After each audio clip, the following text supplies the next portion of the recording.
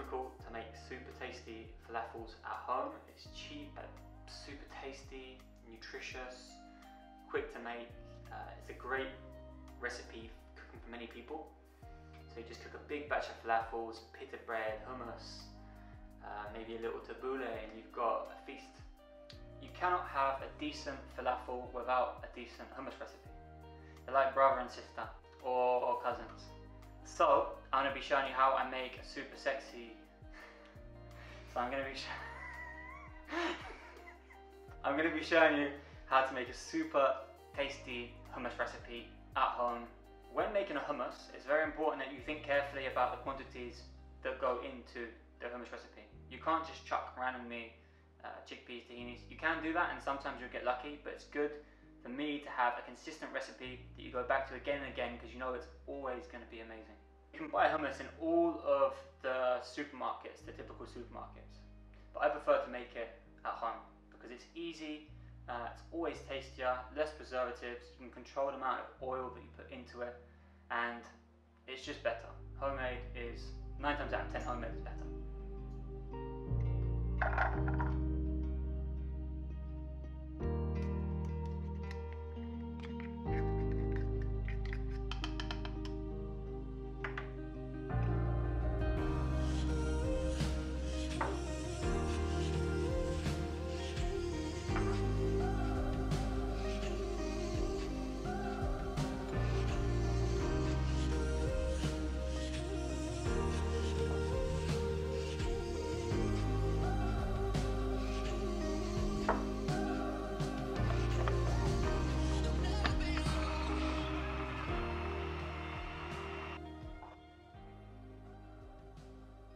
So I don't go towards the side that hummus needs to be super smooth.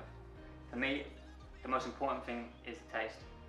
And actually, I like to keep a little bit of texture in my hummus, so that's why I choose to use the food processor. If you want a really smooth hummus, you can do 2 things. 1, you can peel the skins off the chickpeas. And 2, you can blend it in a high-speed blender, and that will get you a nice, silky smooth hummus if that's what you're looking for.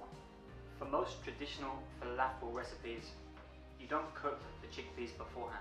You soak the chickpeas for around 24, sometimes 48 hours until they're nice and soft. And then you blend them into the falafel mixture. And this is what holds them together. If you cook the chickpeas and then do it, you'll find that when you put the falafels in the oil, they fall apart. So that's not the way to go.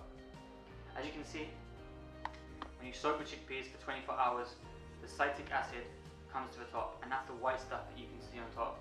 So that's a good sign. By removing the citric acid, you're more likely to digest the falafels better. I'm going to drain all of that citric acid off and then wash it in cold water to make sure it's all nice and clean.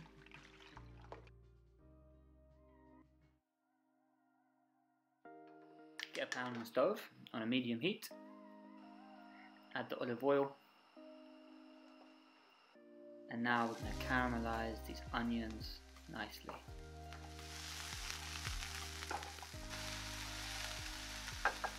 The onions. In traditional falafel recipes, they don't caramelize the onions, they just put them in raw. And for me, this is an extra moment to get caramelization and sweetness into the falafel mix. So a few minutes later, we're looking something like this. At this stage, it's good to go in with the spices, and we're going to caramelize them for an additional 2 minutes after the spices go in to intensify the flavor. Stirring to make sure that they don't burn.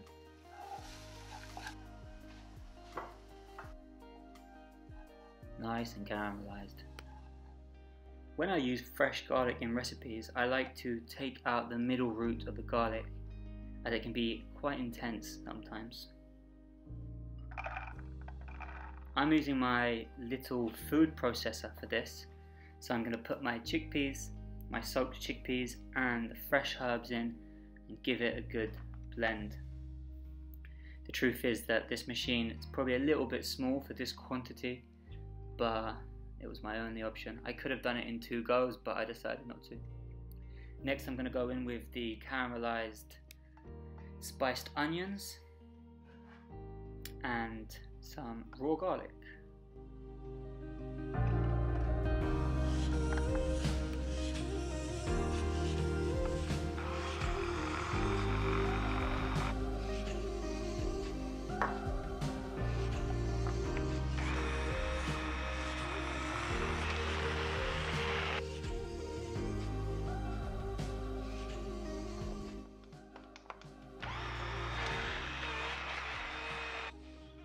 this stage you should be able to squeeze it into a ball and it hold together. That's a sign that it's done. I'm only going to make some balls like this and then perhaps flatten them slightly. This is my preferred shape because they fry better when you put them in a pan. And there we go. So to give the falafel some freshness, I'm prepping a little salad using tomatoes, cucumber and lettuce, iceberg lettuce. I'm chopping it nice and small. At last, the final job is to fry the falafels. So you want to get some hot vegetable oil. When you drop your first falafel in, it should start sizzling like so, and that's how you know that the oil is hot enough. We're going to cook these until they have a nice color really, which should take around 3 or 4 minutes. And these are looking perfect, lovely and golden brown. Drain them onto some kitchen paper and give them a little bit of salt. Let's open one up. Look at that.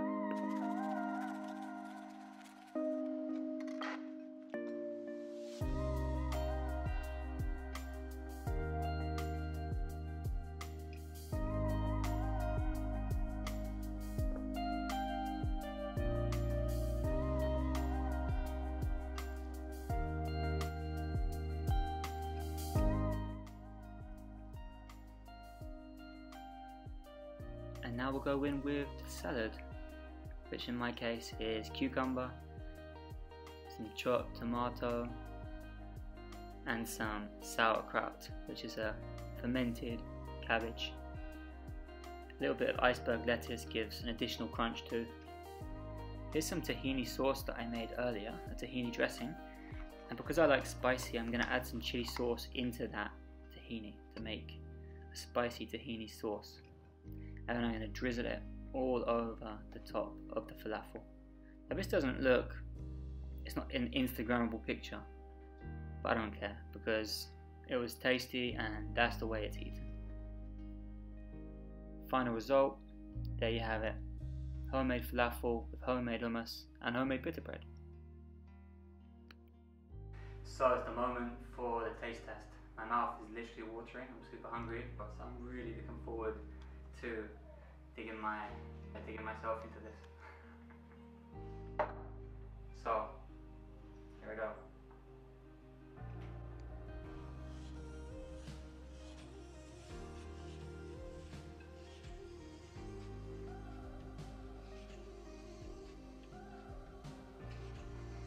Delicious. Really, really, really nice. The falafels are super crispy. There's a nice amount of hummus in there.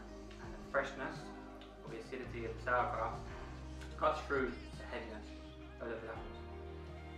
This is a super lunch. Also, if you want to bake the falafels instead of frying them because you want to consume less oil, that's absolutely fine. You can bake them on 180 degrees for 30 minutes. They're not going to have the exact same taste and consistency, but they're still going to be tasty. And they're going to be a more sustainable option. I hope that video was proof that it's not difficult to make your own falafels, it's not difficult to make your own hummus, and you can do it in a relatively short space. Thank you so much for tuning in to this video, guys. I really hope you enjoyed watching it as much as I enjoyed making it. If you do this recipe, then please leave a comment in the comment section and let me know how you get on, and subscribe to be the first to become aware of upcoming videos.